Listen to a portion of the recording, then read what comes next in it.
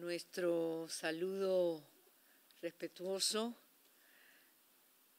a la representación de la sociedad civil, los peticionarios, las distintas organizaciones, a la representación de, y me gusta verlo, de la mujer indígena en presencia. Muchas gracias por estar acá con nosotros. A la distinguida representación del Estado, del Estado de Estados Unidos de América.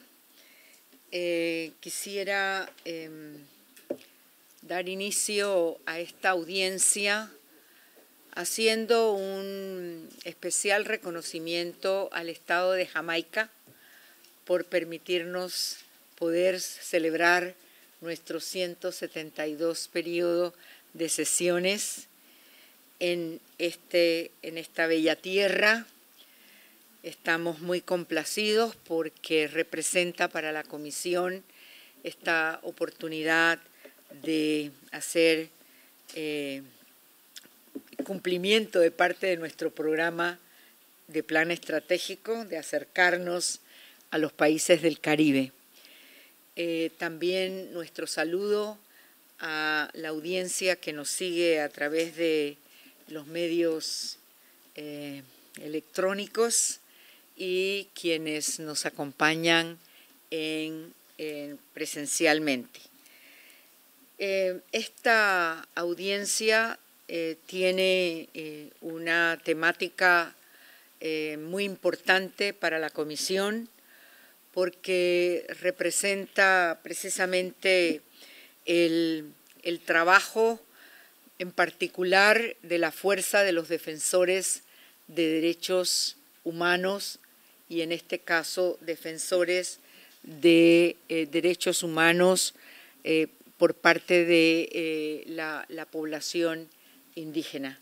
Entonces, vamos a distribuir el tiempo con 15 minutos para cada una de las partes, comentarios de los colegas. Quiero también expresar mi complacencia de poder contar en esta audiencia con la participación de la segunda vicepresidenta de la Comisión, Antonia Urrejola, la comisionada Margaret May Macaulay, el comisionado Francisco Eguiguren, el relator para la libertad de expresión, Edison Lanza, nuestro secretario ejecutivo y nuestra jefa de gabinete, Marisol Blanchard. Muchísimas gracias. Vamos entonces a otorgarle inmediatamente la palabra a la sociedad civil, a las representaciones. Les voy a pedir que por favor se identifiquen para el correspondiente registro.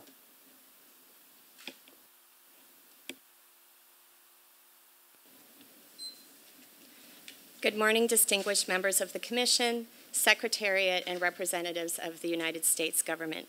My name is Shauna Howard. I'm with the University of Arizona Indigenous Peoples Law and Policy Program. Thank you for meeting with us today. We requested this hearing along with the Water Protectors Legal Collective and over 70 indigenous and environmental organizations. The Water Protector Legal Collective has provided legal defense to the indigenous-led resistance to the Dakota Access Pipeline at the Standing Rock Sioux Reservation in North Dakota. I am here today supporting this delegation of indigenous women who are at the forefront of resistance to pipelines, energy projects, and militarization of indigenous lands. They have traveled here to share their personal stories and are urgently seeking help from the international community as we all face the imminent threat of climate change caused by the fossil fuel industry. Standing Rock is an emblematic case of indigenous resistance to extractive industry that drew attention from around the world as water protectors met on the banks of the Missouri River in peaceful assembly and in what was the largest gathering of indigenous peoples in the United States in 100 years. Standing Rock is merely one example of how the United States government works with industry to approve energy projects carried out without the meaningful participation or consent of indigenous nations.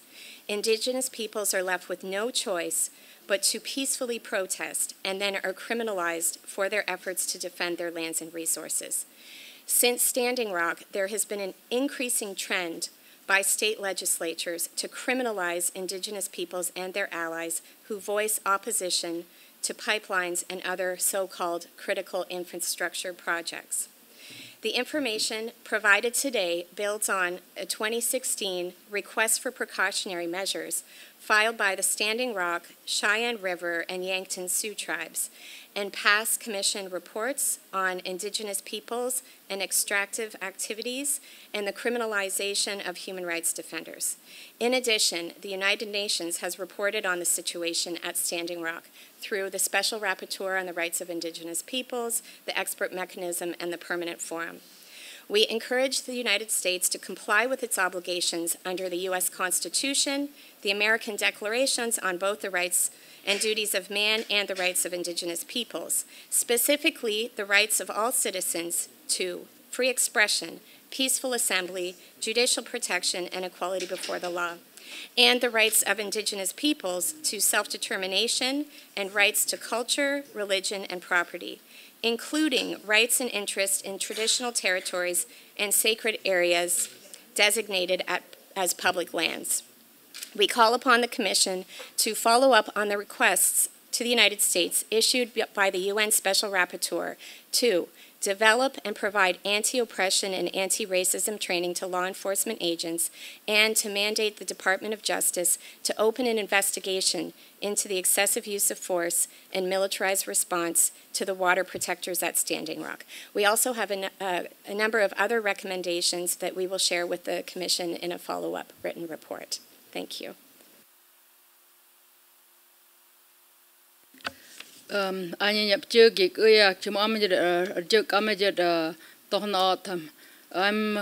from the Tohono-O'odham, the desert people of the Southwest Turtle Island, now called Arizona, United States, and Chuigu, Sonora, Mexico. I am Ophelia Rivas. I acknowledge this island's ancestors, the Arawak people. Today I'm testifying as a direct witness of and a descendant of over 500 years of brutal genocidal policies against indigenous people by the United States government. In 1848, the Treaty of Guadalupe, Hidalgo, and in 1853, the Gadsden Purchase divided my original homelands into two countries, the United States and Mexico, without any discussion and agreement with the Tohono-O'odham. Today, we exist on 1/10 of our original lands in the United States, and our homelands in Mexico have been stolen and sold by the state government and have been taken over by drug cartels, displacing and forcing people into exile. With the most recent impact after 9/11 was the heavily militarization of our homelands by the United States Department of Homeland Security. The racist U.S. policies such as the Patriot Act and inhumane immigration policies greatly affect the Tohono-O'odham, each Tohono-O'odham household.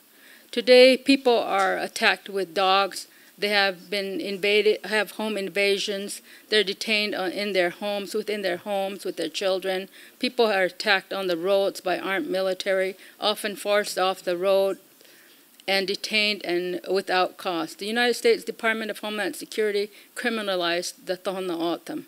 I have witnessed elders, 80 years old, forced to kneel with their arms behind their heads on the roadside for not speaking English or Spanish, because they only speak their own language and do not understand the demands to provide citizenship, proof of citizenship on their own homelands.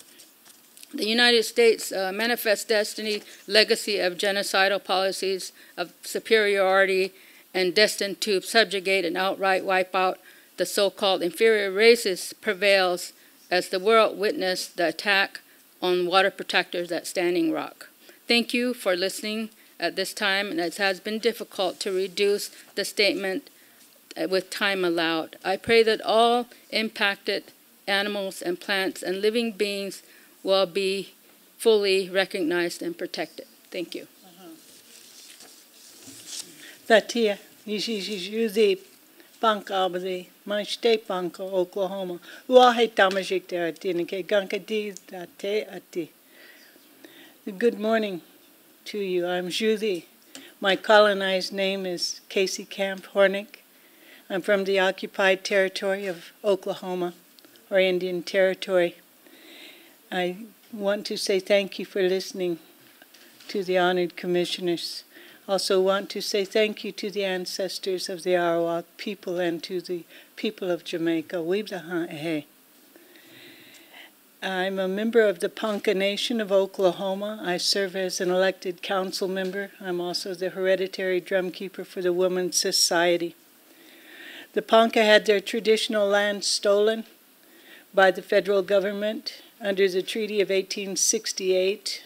And at that time, we were forcibly removed to Oklahoma, which was Indian Territory at that time. There were 3 indigenous tribes there. Now there are 39 federally recognized tribes. My tribe was one of those that walked a trail of tears. My grandfather was 8 years old at that time when he walked 670 miles with my grandparents and great-grandparents. 1 in 3 died on that trip. Another 1 in 3 died after our forced removal down there. We were from the Missouri River, where the Niobrara and Nishude, or the Missouri River, came together. We now live in an area that is entirely impacted by the extractive industry, particularly at this time.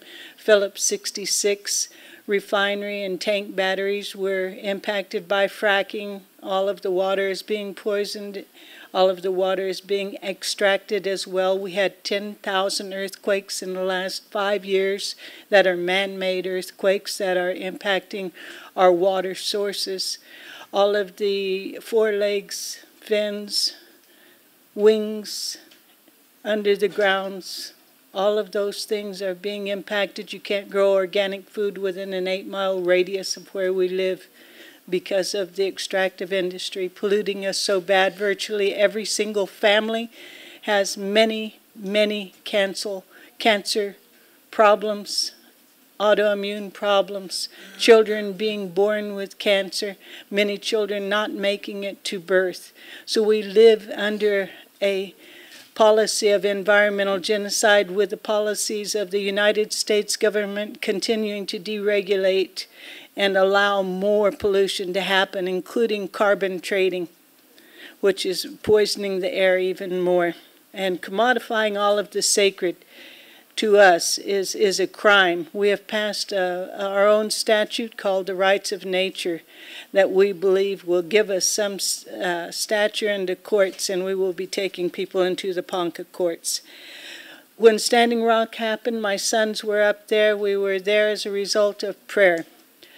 When my sons called me and told me about a meeting of the Tribal Historic Preservation Officers, I went up there, and that was on October 27th of 2016. When I arrived at this meeting, it was to protect all the things downstream where my people's traditional lands and graveyards were. All of the tribes that were gathered there heard about a heavy militarized police force that was descending on the treaty camp that was just north of the original camp, and it was there to protect the Missouri River at that time, to keep the pipeline from going through that had not been allowed through a white area just north of that, but was being allowed. Standing Rock were our allies. We gave them our allyship in form of resolution. When we arrived there and the police began to come, there were helicopters, planes, drones, armed personnel vehicles with LRAD, sound cannons, percussion grenades, pepper spray, hundreds of militarized, riot-geared police who descended on us and began to brutalize us. knocking us to the ground as we stood in prayer, hundreds of unarmed women, men, and children. They zip-tied us, they put us on the ground, they hauled us in buses to the basement of Morton County Jail, where they imprisoned us in dog cages after they wrote numbers on our arms, like the Jews going to the gas chambers. That was my number 138. There was 142 of us arrested that day. Children in there having seizures because they were untreated diabetics. We were kept in dog cages on the bare cement floor. This is only one sign of things that have happened to us. And since I came back, House Bill 1138 was passed in Oklahoma to further criminalize us. Thank you. Yat Eabin, Leola Kaboyanisha, Dine Nishla. I am here today to serve as a voice for the No DAPL political prisoners because they are imprisoned and I consider each family. I come in a good way, and I am honored to be the wife of No DAPL political prisoner Little Feather. These 5 indigenous people encountered the most serious charges. They are Red Fawn Fallis, Michael Little Feather Hodon, Dion Ortiz, Michael Radler Marcus, and James Angry Bird White.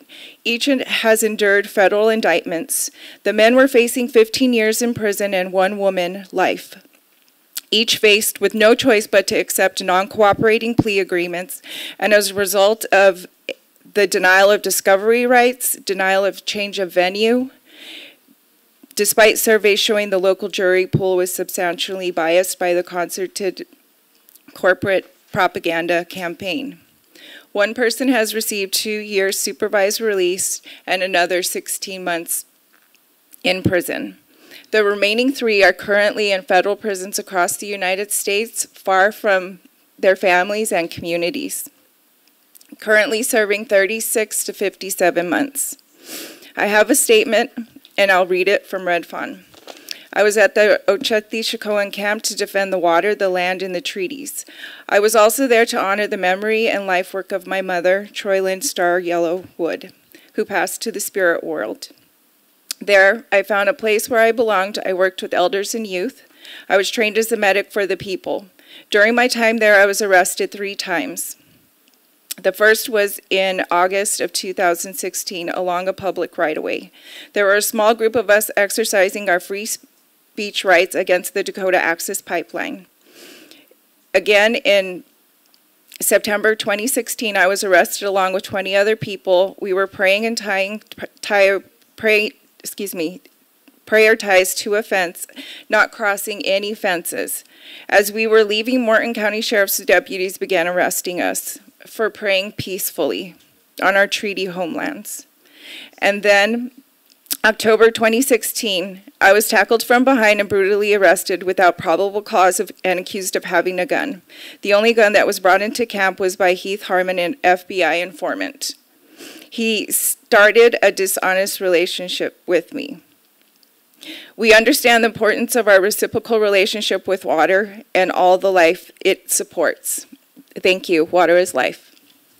Honorable Commissioners, hello, my name is Michelle Cook. I'm an enrolled member of the Navajo Nation, one of 500 indigenous people still living in the United States. The state party will tell you that the U.S. protects indigenous peoples. They will tell you they support the UN Declaration. They will talk to you about a consultation policy and compliance with human rights. What they won't tell you is how those rights are abrogated, extinguished, and divested for private profit for oil companies like ETP and TransCanada. I am here to tell you the Indian side of what we learned during and after the phenomenon of Standing Rock and the Dakota Access Pipeline. In the case of the Dakota Access Pipeline, during the 7 months from September 2016 to February 2017, at least 76 law enforcement agencies, 35 federal agencies, and private security firms hired by the oil company were present at some time. Over the 7 months, law enforcement and prosecutors aggressively charged 841 water protectors exercising their constitutional rights and peaceful assembly. Many of these arrested were detained under abusive conditions, subjected to unnecessary strip searches, and jailed hours away from camps in humiliating conditions. Local authorities prosecuted these criminal charges despite the fact that there was no probable cause to support a vast majority of the arrests and no evidence to prove the charges. Water Protector Legal Collective is currently pursuing a class action lawsuit regarding the injuries that occurred on November 20th.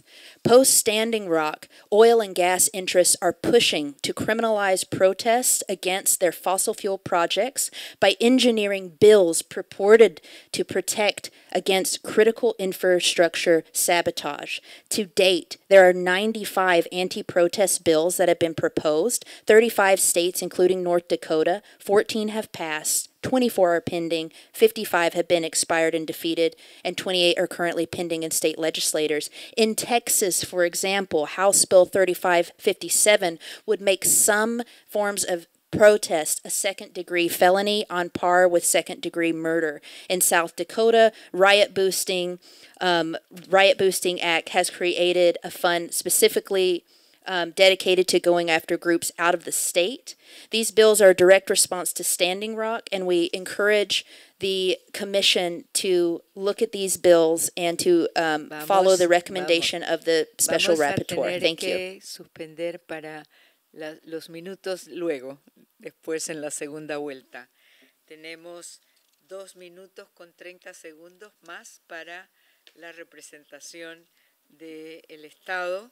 Le damos la palabra de inmediato.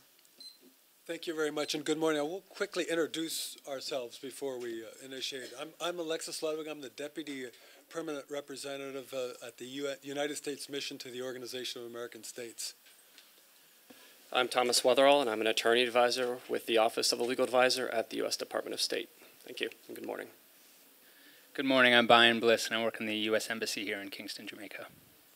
So we will try to make a dual presentation and try to remain within the time limits if we can. But just want to say how honored I am to be here with you all. And the ambassador would have liked to be here, but because we're the chair of the Permanent Council in Washington, he was unable to, and I'm representing the mission on his behalf this morning. And you all know how much we value the work of the Commission. The United States is a strong supporter of the Commission, probably the strongest supporter of the Commission among the entire member state of the organization.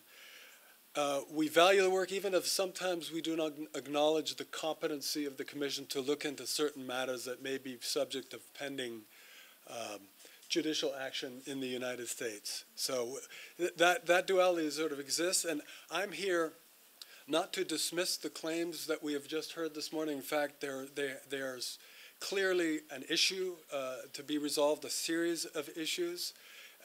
We accept them, but we're here to give a little bit of context from the state's point of view about how these are playing out within our own system. But I would like to thank the civil society groups and the tribal members for their presentations and for your advocacy in promoting the rights of indigenous peoples. It's very important. We may not always agree, but we do value the fact that you're doing this work. So these issues are, of course, the source of continued attention in our country. And I want to clarify that in the presentations we just heard, there's discussions of a number of specific situations and, of course, a very general situation, a pervasive one that goes deep into the history of our country. But I also want to remind the Commission of the scope of this hearing, which is a thematic hearing under Article 66 of the Commission's Rules of Procedure, and it's not a petition-based hearing about any particular case. As such, we're going to be discussing our policies more generally rather than getting any detailed matters, even though these will touch on some of the specific matters that have been raised. I'd also like to emphasize that these issues are very, very complicated given the federal structure of the United States, as well as the status of federally recognized tribes, which are sovereign nations under the U.S. Constitution with their own governmental structures and a series of specific rights under the Constitution and federal law. The executive branch of the United States government has degrees of flexibility in the manner in which federal tribal policy is implemented, as certain policies are governed by laws passed by our Congress. And I can assure the Commission that the United States government is committed to improving the lives of indigenous persons, both in the United States and in other countries, and ensuring that these communities prosper and are resilient. We continue to strengthen our government-to-government political relationship with U.S. federally recognized tribes when formulating our broader policy objectives. A U.S. federal executive order 13175, promotes regular, meaningful consultations between the U.S. government and U.S. federally recognized tribes on policies affecting them. We're grateful for the work and persistence of the indigenous governments and peoples for all the important efforts to ensure that we are respecting and honoring the commitments outlined in the UN Declaration on the Rights of Indigenous Peoples. We continue to press for robust implementation of this important UN declaration, including at the Organization of American States and among our member states. The federal government has taken a number of actions, both domestically and on the world stage, to promote and further the rights of indigenous peoples. On the global stage, we are proud of the role we've played in recent years in strengthening and improving UN bodies charged with promoting the rights of indigenous peoples. Last week, for example, we engaged at the United Nations Permanent Forum on Indigenous Issues. And I will skip the details of the engagement, but the engagement is real and it's an integral part of our diplomatic work, both at home and abroad. So while much of our focus on issues of importance to indigenous peoples has necessarily been at the United Nations, we recognize this Commission's can also play a role, as pointed out by our friends who have just spoken. The Commission does not have a mandate under its governing instruments to interpret and apply human rights instruments or other instruments beyond the American Declaration of the Rights and Duties of Man, which, as you know, is not legally binding. As such, the Commission does not have the competence to interpret and apply the UN or American declarations on the rights of indigenous peoples, both of which are also non-binding. Nevertheless, the Commission contributes to a critically important voice in this dialogue that can go a long way in advancing the human rights of indigenous individuals in the Americas. In the United States, the federal government is also dedicated to advancing the rights of Native Americans and to improving their lives. During the past decade, the federal government has experienced a greatly improved relationship with most tribal governments, which has helped to further tribal self-determination and self-governance. I'll turn the floor over to my colleague and we'll switch several times hereafter. Thank you, Alexis. So in March of 2017, the United States created an informal State Department-led interagency working group to discuss what can be done to reduce the violence against environmental defenders, including indigenous environmental defenders. The working group focuses on countries that have had reports of violence against environmental defenders reported by the United Nations and non-governmental organizations. It also focuses on identifying and seeking to expand best practices to protect environmental defenders, prevent attacks, intimidation, and criminalization of their roles, investigate attacks, and bring those responsible to justice. The working group has identified trends in publicly available reporting that indicate long-standing grievances, often pertaining to land use, can be at the root of social protest or action in which state-backed security forces have responded, sometimes with force. The working group seeks to evaluate and identify practices to better provide with partners strengthened and relevant stakeholder access to environmental information, robust environmental impact review of the extractive sector, energy and infrastructure tenders and projects, transparency, and access to justice in cases of violence. Turning to the Voluntary Principles on Security and Human Rights Initiative, the United States is a founding member of the Voluntary Principles, a multi-stakeholder initiative consisting of governments, civil society, and extractive companies, all of whom are committed to implementing or assisting in the implementation of the Voluntary Principles. The Voluntary Principles are a compilation of principles intended to guide companies in maintaining the safety and security of their operations within an operating framework that ensures respect for human rights and fundamental freedoms. The United States strongly encourages extractive companies to implement the Voluntary Principles. This would include ensuring that any private security companies hired have policies regarding appropriate conduct and the local use of force. As a general matter, the voluntary principles further note that private security should act in a lawful manner and exercise restraint and caution in a manner consistent with applicable international guidelines regarding the local use of force, as well as with emerging best practices developed by companies, civil society, and governments. On the topic of the treatment of indigenous human rights and environmental defenders of the Dakota Access Pipeline, the United States takes seriously reports alleging that excessive force may have been used by local or private or other non-federal officers against persons peacefully demonstrating against construction of the Dakota Access Pipeline in the state of North Dakota near Lake Oahe and the Missouri River. Following the use of dogs by private security officers hired by the company that's constructing the Dakota Access Pipeline, the Morton County, North Dakota Sheriff's Office established a task force to investigate the incident.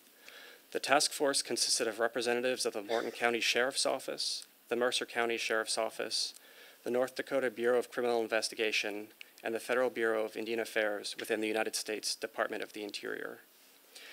The investigation determined that private security personnel were not licensed to do security work in the state of North Dakota. The findings from that investigation were forwarded to the Morton County State's Attorney's Office and the North Dakota Private Investigation and Security Board for review. The North Dakota Private Investigation and Security Board sued the North Carolina company that handled security for the developer of the Dakota Access Pipeline project. The board sought $2 million in fines from the company, as well as an injunction prohibiting the company and its owner from operating in North Dakota without a license. The case is currently on appeal before the Supreme Court of the state of North Dakota, where it is scheduled for oral argument next week. The U.S. Department of Justice also followed the situation closely and took appropriate action. Shortly after the protest began, staff from DOJ's Office of Community-Oriented Policing Services, the Office of Tribal Justice, and Community Relations Service were dispatched to the protest areas. They worked to promote dialogue between the tribal leaders and law enforcement officials to reduce tensions, promote public safety, and support conduct that is in conformity with the U.S. Constitution's First Amendment rights of free speech, assembly, and the free exercise of religion. DOJ's Civil Rights Division monitored the situation and established a dedicated telephone number and email address to receive complaints. DOI law enforcement officers from the Bureau of Indian Affairs were not directly engaged at the site of the protests because it was outside of their jurisdiction.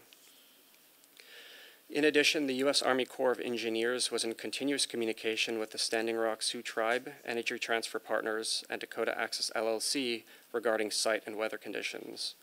On February 7, 2017, the Corps granted Dakota Access LLC an easement for the portion of the pipeline crossing under federal lands at Lake Oahe. More generally, the U.S. Departments of the Army, Interior, and Justice, along with other federal agencies, held a series of formal government-to-government consultations with federally recognized tribes on how federal decision-making on infrastructure projects can better allow for timely and meaningful tribal input. As a result of this consultation, the Department of the Army, the Department of the Interior, and the Department of Justice issued a report in January 2017 titled Improving Tribal Consultation and Tribal Involvement in Federal Infrastructure Decisions. That report is available online, and we've brought a copy to share with the Commission today. The United States is aware of allegations of mistreatment of protesters and tensions with law enforcement.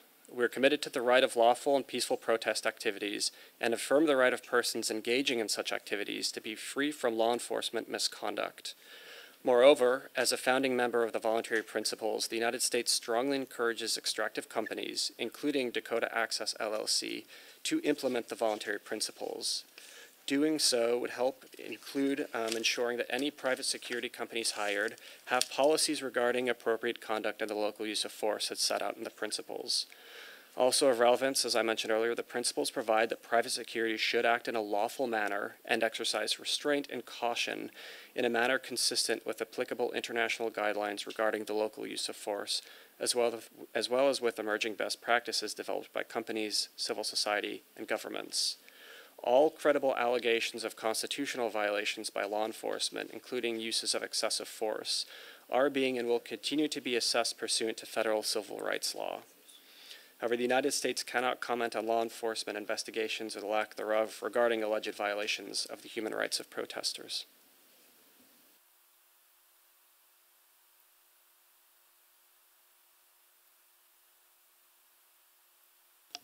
So we're giving a description of sort of the infrastructure of law that addresses these kinds of issues. I'm going to talk now about the U.S. Army Corps of Engineers, which is a federal government agency, and it manages engineering design of construction projects, including some of the ones we've been discussing.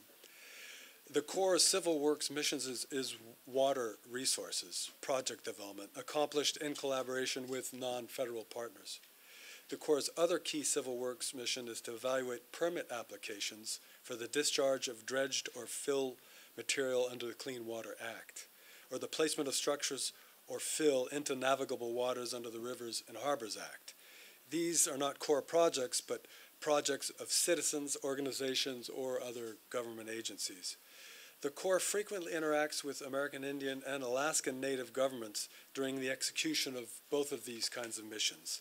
Like other federal agencies, the Corps takes its federal trust responsibility in the protections of the rights of indigenous people seriously. They've published guidance on proper coordination and consultation with tribes, established an extensive national tribal community of practice, and put tribal liaisons into place in the Corps headquarters, division offices, and also district offices. The Corps has also instituted a successful annual training course called Consulting with Tribal Nations. The Corps' tribal consultation policy strives for an open, timely, meaningful, collaborative, and effective deliberative communication process that emphasizes trust, respect, and shared responsibility. With respect to the permitting process for the Dakota Access Pipeline project, the Corps consulted with numerous tribes and received and responded to comments submitted by tribes concerning potential impacts to a variety of resources.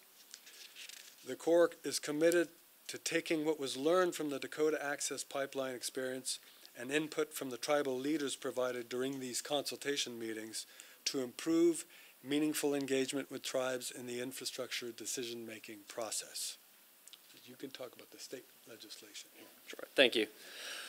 On the topic of recent state-level legislation, let me begin by emphasizing that the United States is a country with strong and long-standing protections for freedom of association, freedom of expression, and the right of peaceful assembly, which are all protected by the United States Constitution.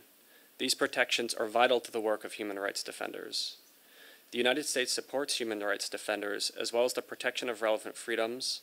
These are essential elements of democracy and of our republic.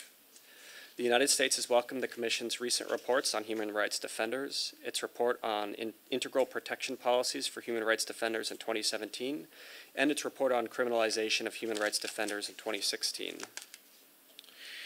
There's been some discussion today of legislation enacted by states that allegedly targets human rights defenders. I see that I'm running out of time, but perhaps in the question and answer session a bit later I can go into more detail there. But I'll just close by emphasizing that in the United States we have a strong tradition of protecting and defending the rights of individuals to speak out and express themselves. The United States is proud to stand up for those who seek to be heard and to associate with others to defend human rights. Thank you again, Commissioners, for this dialogue on a critically important issue.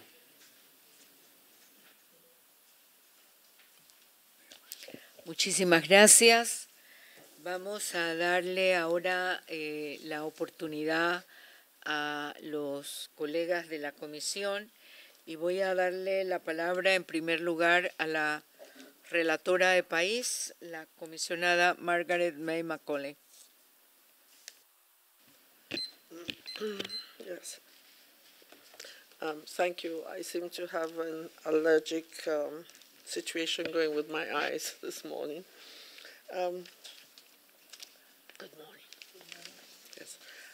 I wish to thank you first for your presentation. I know the time is short, and but you were very clear and articulate. And as you mentioned, this is the North Dakota Access Pipeline is a situation which has been in world news attention and so on, but it's good to hear directly from the peoples actually affected by it. And I thank the state for your clear and cogent response to the matter. If I may just ask a couple of questions of the state. we are aware of the constitutional legal protection of freedom of association and rights of assembly, freedom of speech, which exists in the states.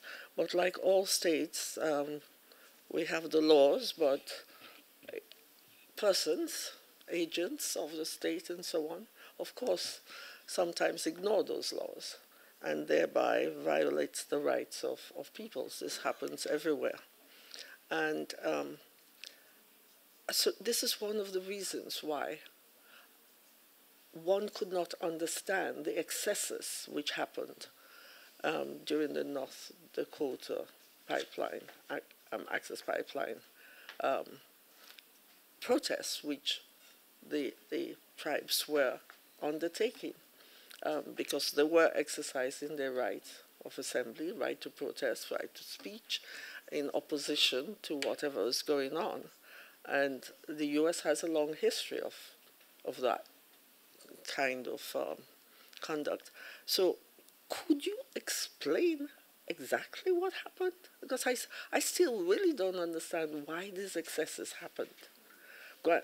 I understand about the private security, but that still doesn't really answer, because the core is supposed to be sort of like monitoring what happened, what goes on in that sort of activity, from what I understand.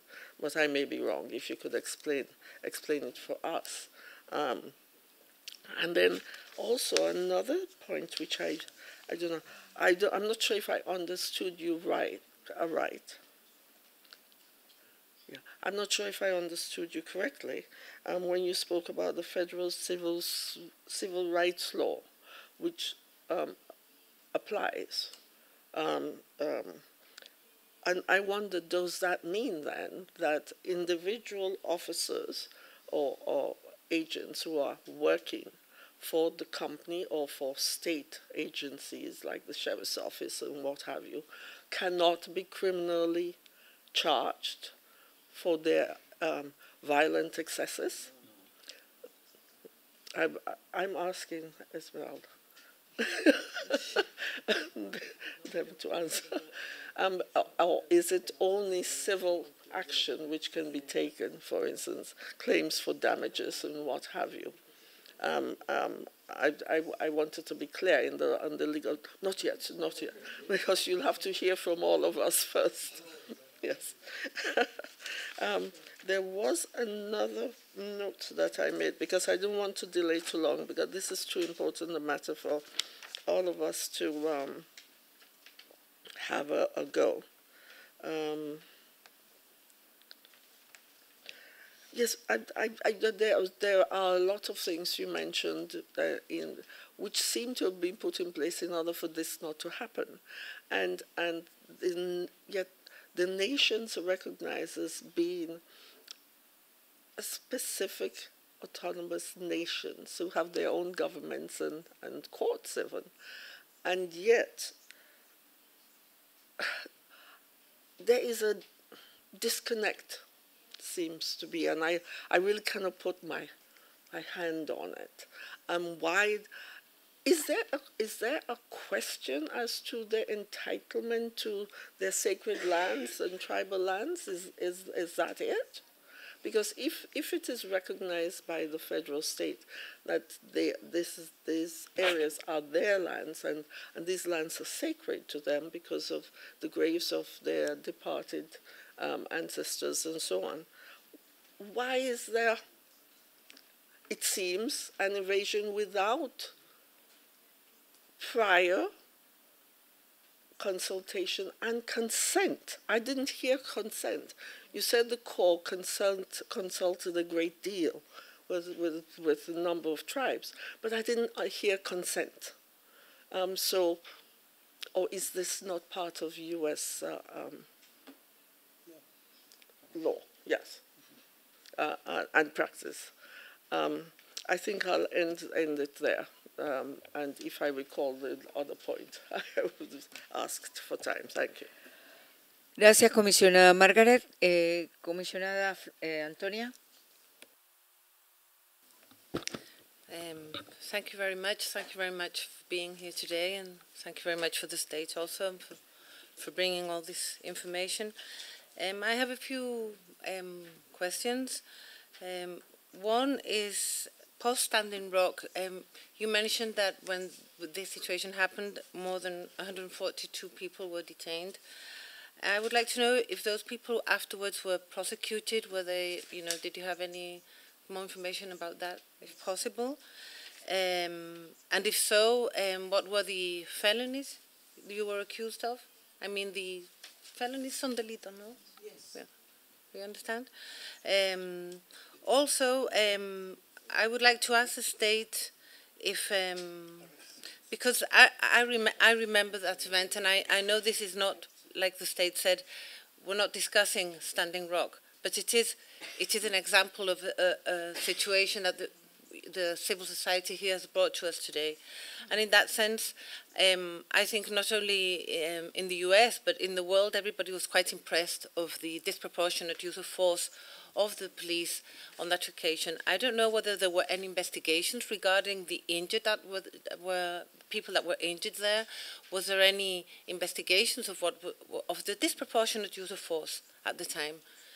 Then I would like to ask, you mentioned you said there were 5 political prisoners today in the US, indigenous people. I would like to have more information about what they have been accused of, or what are the felonies they have committed, and the situation. Maybe you don't have time to give us that information today and you could send it afterwards, but I think it would be very important to have that information for the Commission.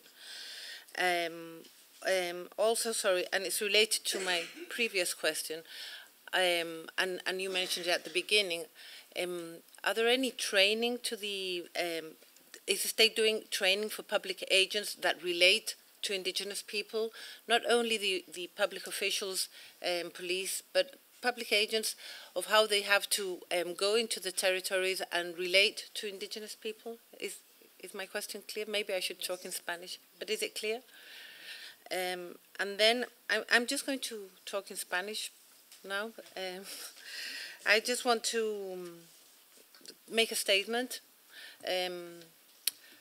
Yo solo quiero recordar que la Comisión Interamericana de Derechos Humanos tiene básicamente dos funciones. Una, cierto, es conocer el sistema de peticiones y casos, pero también nosotros tenemos una función de monitoreo, y cuando hacemos monitoreo de la situación de los países, ese monitoreo lo hacemos a la luz de los estándares interamericanos en materia de derechos humanos, y esos estándares, hoy en día, sobre todo en situación de pueblos indígenas, hay ciertos estándares que son principios generales que se entienden que están dentro de la evolución del derecho internacional de los derechos humanos y que van más allá de los tratados específicos o declaraciones específicas que los países han suscrito.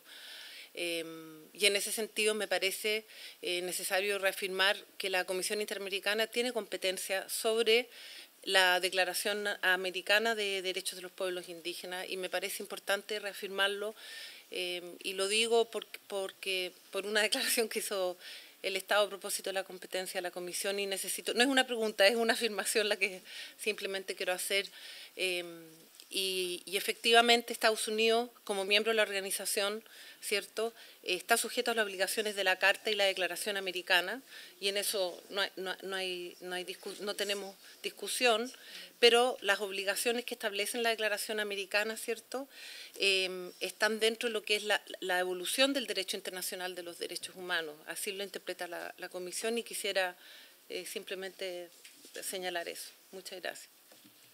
Gracias, comisionada Antonia. Comisionado Francisco. Gracias, presidenta.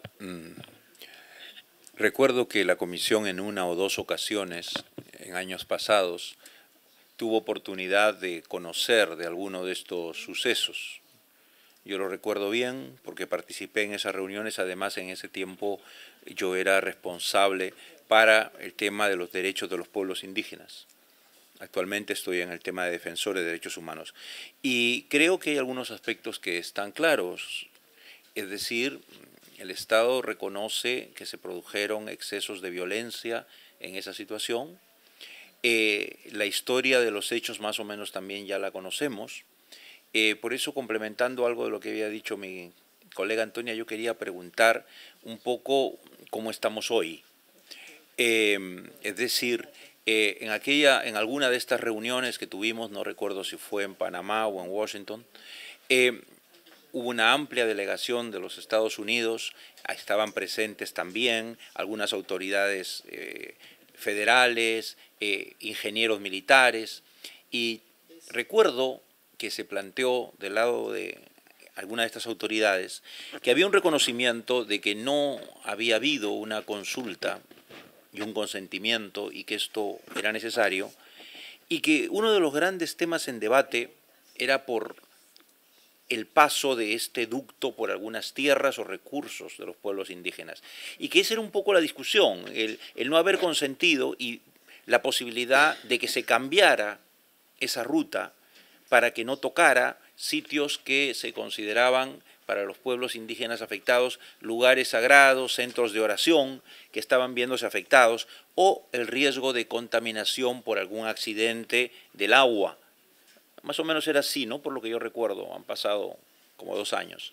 Entonces, a mí me gusta, y nos dijeron estas autoridades que había una disposición a buscar, a estudiar.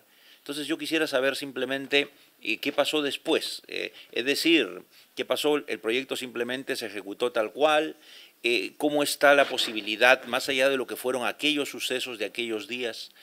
Hoy en día los pueblos indígenas afectados pueden realizar con normalidad su actividad religiosa en esos lugares, sus recursos, sus tierras se han visto perturbadas por estos sucesos. Gracias. Y claro, ¿qué pasó con los juzgamientos que se han informado, ¿no? Es decir, la parte penal.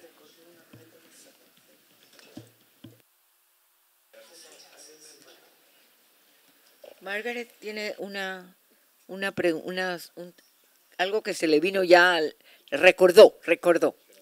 Yes, I remembered the other point I wanted to ask the state, and this was whether any of the persons who were arrested, detained in inhumane conditions, abused and numbered, as we saw, were offered compensation by the state.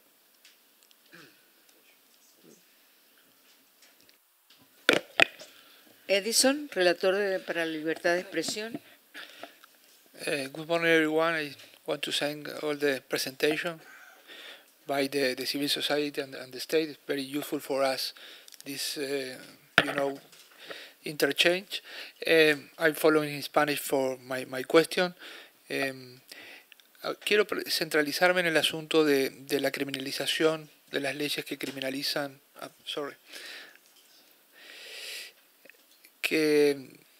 Quiero un poco centralizar mi pregunta en cuanto a las leyes que ustedes mencionaron, los proyectos de ley que ustedes mencionaron, que se presentaron después de estos episodios para criminalizar formas de protesta.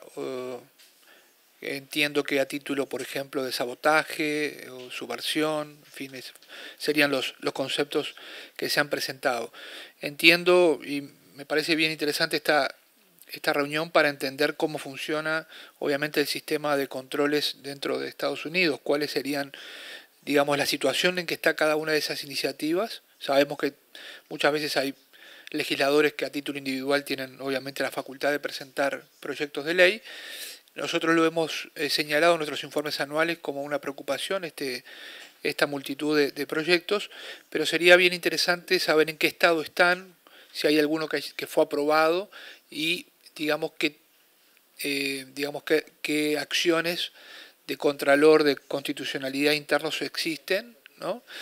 Y también a la luz de lo que mencionaban mis colegas, las comisionadas, a la luz de si estas leyes son aprobadas,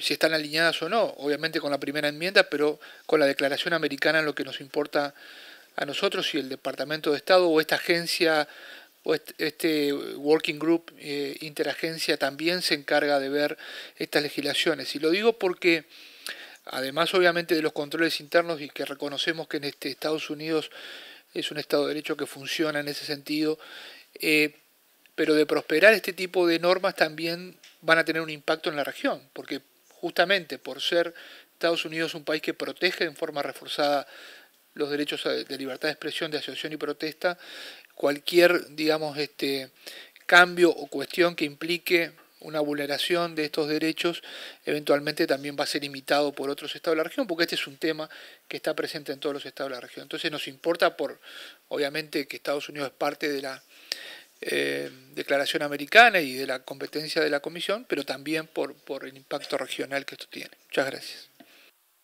Gracias. Bueno, tengo ventajas y desventajas de ser la que conduce la audiencia, porque mis colegas ya me han adelantado algunos puntos. Yo quisiera solo precisar algo que la sociedad civil marcó, la representación, el cumplimiento real, efectivo, del derecho a la consulta previa e informada, que se indica que esto no se da en los términos que se requieren para realmente escuchar la posición de los afectados en una determinada situación, y particularmente a los pueblos indígenas. Yo quiero también reconocer que el Estado ha hecho un reconocimiento igual de lo que representan estos motivos de tensión actualmente en el Estado. Se han reconocido estos sucesos que se dieron. Hay acciones como las mesas de trabajo que están dirigidas a buscar precisamente el desarrollo de buenas prácticas, muy particularmente en materia de defensores de los derechos humanos. Me gustaría saber qué tanto avance hay en el resultado de esas mesas de trabajo en búsqueda de unas propuestas de actuaciones dirigidas a garantizar la protección de las personas defensoras de derechos humanos, ¿no? Y con las características diferenciadas en materia de mujeres defensoras de derechos humanos, mujeres indígenas defensoras de derechos humanos, y que nos gustaría pues también tener una precisión de esos aspectos. Comparto las posiciones de mis colegas en materia de lo que representa para la Comisión su mandato y la posibilidad de esta audiencia, y bueno, la presencia del Estado nos da también esa fortaleza en el ejercicio, en el cumplimiento de nuestro mandato. Yo concluyo para darle la palabra. Les voy a dar, bueno, ya se nos ha pasado el tiempo, pero les voy a dar 6 minutos para cada uno. Sabemos que no es posible, bueno, tiene que ser, porque si no nos tomamos nosotros 5 más. La posibilidad de, no se va a poder contestar todo, de remitir la información, toda la información que se tiene para complementarla. A la sociedad civil la palabra. Thank you, Commissioner. As to the question on the cases, out of the 836 state criminal court cases, 392 were dismissed, 42 were acquitted, 188 accepted diversion. Out of all of these cases, only 26 were convicted out of the 836. 42 remain on inactive state status. Many of the criminal cases shouldn't have been brought due to lack of probable cause. Also in reference to the Army Corps consultation. The Army Corps did not consult with the Yankton Sioux. That is evidenced in the request for precautionary measures that the Standing Rock submitted in September in Exhibit 3. Yankton did not get consultation by the Corps, nor did any of these tribes give consent. Since the easement has been granted, there has been dozens of spills of the Dakota Access Pipeline. There has been no compensation to the victims. The recommendation that was given by the Special Rapporteur to the state party to investigate the excessive force through the DOI has not been acted on, despite the UN Rapporteur giving the state party this question. In terms of the private security and the voluntary principles you mentioned, they are voluntary principles. The private security actor Tiger Swan has continued to act unethically at the tail end of DAPL in Louisiana, not receiving licenses there either. In terms of the bills that you've mentioned, one of the worst bills that we have is occurring in South Dakota, a riot boosting act, which creates a fund specifically dedicated to going after individuals and organizations that they believe are involved in riot boosting. So this means that anyone, if I like a Facebook post of an individual human rights defender, I could be subject to this riot boosting act and then charged criminally under South Dakota's riot boosting act. And again, this is a direct response from the Dakota Access Pipeline in anticipation of TransCanada's KXL pipeline, another pipeline which is not consented to by the tribes impacted. There is no free, prior, informed consent as a matter of law in the United States of America. What we have right now is an ineffective system where tribes are given mere notice and they are not given consent, as was evidenced in the emblematic case of Standing Rock, North Dakota. And I will leave the rest of the time to Leola Cowboy to discuss the federal defendants.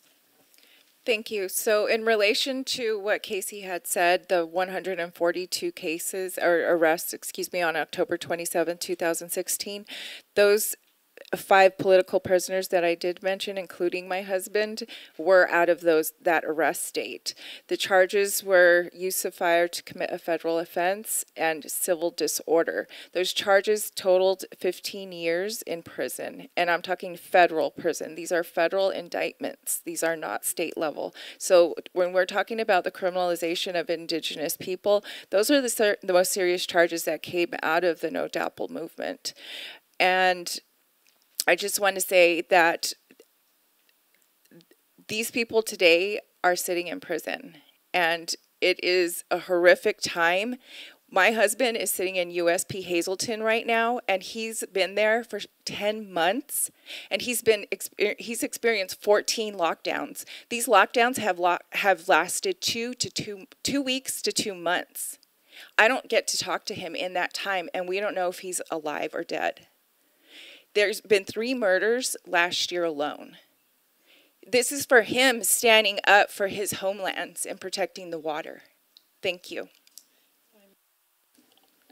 If I may, as an elected official of a sovereign nation of the Ponca Nation of Oklahoma, I can tell you that consultation does not work. Consent does work. Free, prior, and informed consent. Keystone Pipeline came through our territory as a result of those pipelines work TransCanada meeting with 2 individual Ponca members who said, yeah, great, give us a playground and we'll let the pipelines go through. That was their consultation. So consultation does not work.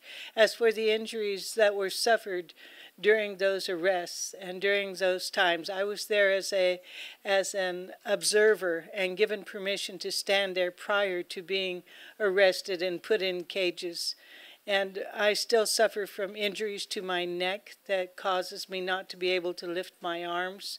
The other elders were there that were already injured. We have children who were thrown from their horses that were being run down by ATVs. We all suffer from PTSD. We all suffer from cardiovascular problems caused by the spraying of chemicals in that territory too.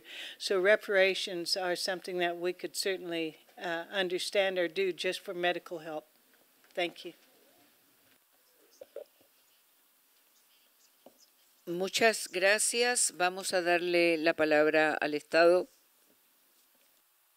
So I will just briefly give an umbrella comment, and luckily my colleague is a lawyer and has familiarity with the details of some of these issues. I just want to reaffirm what we said at the outset, which is that we know these are real issues and real concerns. The reason for our presence here is because we understand there are real issues and real concerns. We are not dismissing them. What we are saying is that our system functions to address them. Does it function perfectly? We are a constitutional republic, a nation of laws. Does it function perfectly? No, it does not. But it does have a self-correcting facet that I think makes it one of the greatest democracies in the world. And again, I don't want to get into a theological debate about whether we accept the jurisdiction of the Commission or not. But our presence here is meant to honor your work and to underscore our acknowledgement of its value. But I need to say what I said because I can't be misinterpreted to have our physical presence here acknowledge the competency or the jurisdiction of the commissions. I can't do that as a U.S. diplomat. So I'll end there and allow my colleague who has a sort of more granular understanding of the issues to answer some of the detailed questions. Thank you. Sure. Thank you, Alexis, and thank you for the opportunity to address your questions, commissioners. I'll do my best to get to as many of the questions raised as possible. I'll begin with the issue raised by the Special Rapporteur about recent state-level legislation that's been passed in this area. As was mentioned, I think earlier, North Dakota enacted legislation in April of this year that increased penalties for individuals who tamper with construction and operation of pipelines and other what's called critical infrastructure. And similar legislation has been introduced in a number of other states, and it has been enacted in several of them. The legislation varies, but tends to increase penalties for trespassing on or tampering with various kinds of facilities, including pipelines or other infrastructure. Of course, this legislation does not criminalize activities protected by the First Amendment of the U.S. Constitution, because trespassing on and tampering with pipelines and other infrastructure is not conduct protected by the Constitution, nor is it conduct contemplated by the rights expressed in the American Declaration. It should also be noted that opponents to these laws can challenge them in court on their face or in any subsequent prosecution, and our independent judiciary will determine whether or not the laws are unconstitutional or otherwise invalid. Also mentioned was recent legislation enacted in South Dakota criminalizing what's called right boosting. Right boosting includes encouraging or directing someone to engage in a riot, which is defined as the use of force or violence by 3 or more people acting together. The law enables state and local governments to seek compensation from individuals who engage in right boosting and increases penalties for such conduct. The legislation is currently subject to litigation in federal district court in the state of South Dakota, and we await the outcome of that litigation. But sort of more broadly, the United States has consistently promoted consultation and dialogue to engage on these difficult issues and has encouraged private companies to adhere to the standards set out in the voluntary principles. On the question of consultations, without speaking on the consultations in any particular issue, in part because some of those are still subject to active litigation, the most tangible result I think I can provide to the Commission today about progress that the government has made in terms of consultation in this specific context is the 2017 report, which I obviously won't try to summarize in any detail here, but I will be happy to leave with the Commission to review after the hearing. In terms of the activities of the working group, I can confirm that the protection of women who engage in human rights defense, as well as the rights of indigenous human rights defenders, are topics that the working group actively engages in. Seeing that I'm running out of time, I will just thank you again, the Commission, for holding this hearing, for inviting us here today, and engaging in this important work. Thank you. Muchísimas gracias.